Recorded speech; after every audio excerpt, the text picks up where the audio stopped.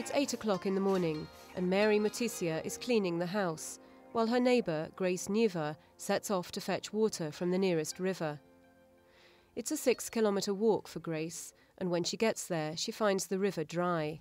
So she starts to dig. Back in the village, Mary has finished her housework, and now she too sets off to fetch water.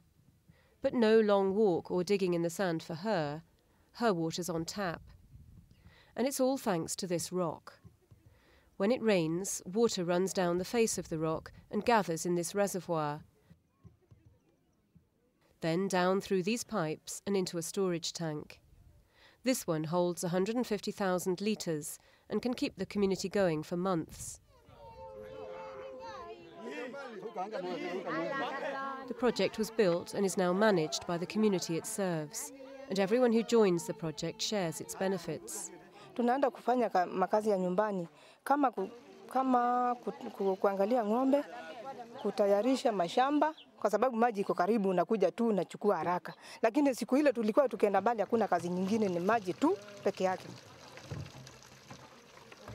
Most communities levy a charge for the water. 3 US cents per 20-litre jerrycan is typical. And some well-established communities are now turning a profit and reinvesting.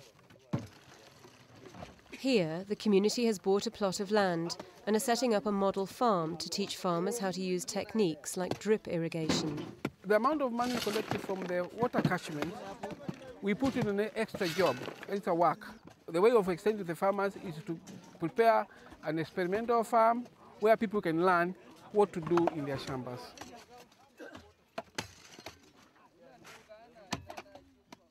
Back at the dry riverbed, Grace is still scraping water from the bottom of a hole. As long as women are left carrying this burden, their communities will remain rooted in poverty.